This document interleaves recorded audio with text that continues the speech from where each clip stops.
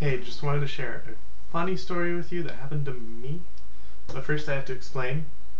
I'd been having problems with my clutch, and so like shifting in and out of gear was really stiff.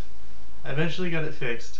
I couldn't get a hold of the mechanic I was trying to call, and so I ended up going to another mechanic. They fixed it for free. It took like 30 minutes, and it was pretty awesome, because basically they said the only thing that was wrong was it was missing a bolt that held the, held the clutch in place, I don't know. So they fixed it, and the actual labor took like 10 minutes. I guess most of the rest of the time was spent trying to find a bolt that fit. But anyway, on to the story. So I was having problems with my clutch, and it was really stiff, like I was having to force it in and out of gears. I was on my way to Fred Meyer, and we live like a mile away from Fred Meyer, so it's not that far. I was stopped at a stoplight, light turns green, I start going and go to shift into second, and the gear shift comes off in my hand.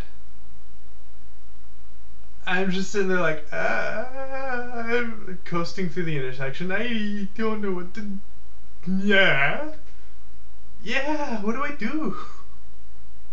Turns out it's not bolted on, it's not screwed on, it's not glued on, it's not welded on, it's just, there's a black rubber base, and then the gear shift is just a hollow metal tube that goes over it.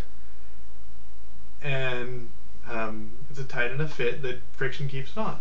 But since I've been having to force it in and out, it's gradually gotten loose and loose and loose until it came off. Yeah!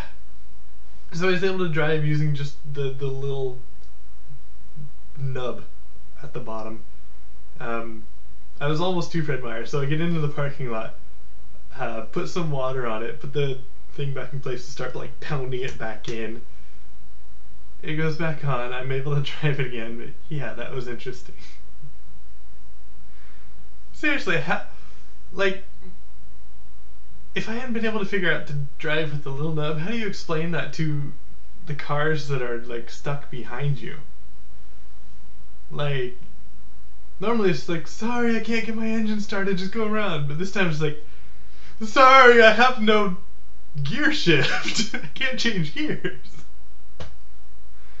I don't know. Anyway, in other news, Emerald City Comicon is coming up, and I'm pretty excited for that. This is the first year I'm actually cosplaying, and I am almost done getting stuff together for a cosplay. First thing I need to get, or one thing I needed to get, is a haircut, because this is too long, and second thing I need to get is gloves, rubber gloves. On Friday, I'm going as a friend as Hands of Blue from Firefly, and so I'm just wearing a suit and blue rubber gloves. We need to get those.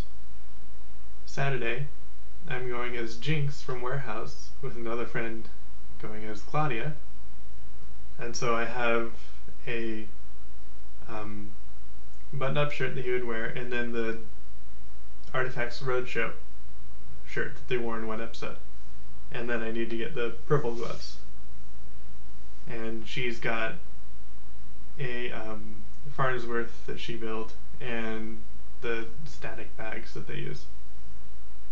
And then Sunday I'm going as Calvin from Calvin and Hobbes, and I've shown you that already. So yeah, my hair's a little bit too long. Jinx's hair is really, really short and spiky, and Calvin's, in the comics it's long but it's spiky, and my hair is too long to do spikes without like tons of product, and so I'm just going to do a short spiky for both Jinx and Calvin. Anyway, that's it for today. Bye. I'll try to do more videos. I say this every time. Do I? No.